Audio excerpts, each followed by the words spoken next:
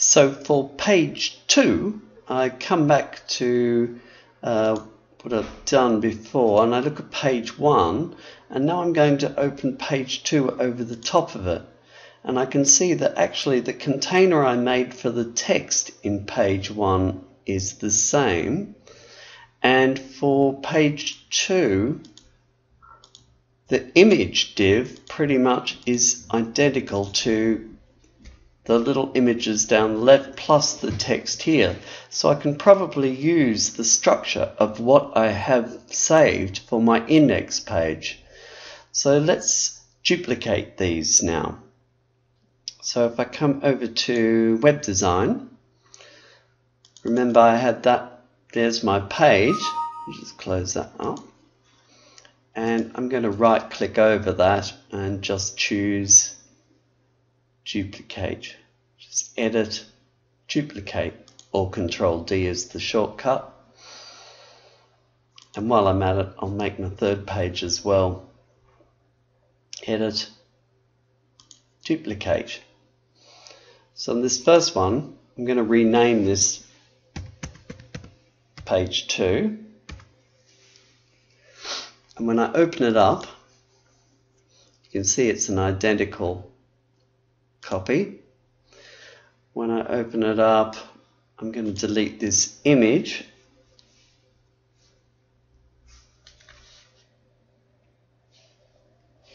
And making sure I've got the cursor in the right place inside the home pick, I'm actually going to insert 2 more divs, I think. So let's see if I can insert, don't want the bootstrap, I want the HTMLs.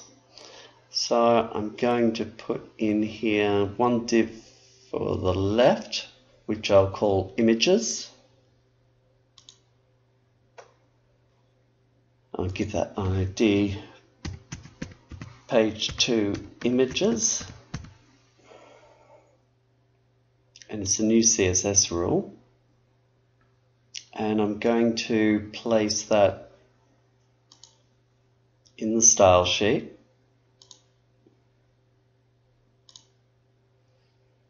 And all I need to do with that at the moment is give it the correct width, I'd say. And if I look at the Photoshop image, it's going to be approximately 150 wide. So come back here and I'll make it 150, and the float is to the left, and that should just about cover it. Okay, so next to that, I'm going to put the cursor down here, and I'm going to write page 2 text, or insert another div. Insert another div, and I'll call this page 2 text.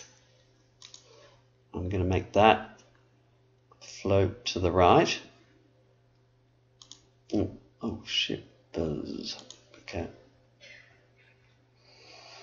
I'll need to go back to that. I've accidentally okayed it. So I'll go to my CS Designer, select the style. It was page 2 text.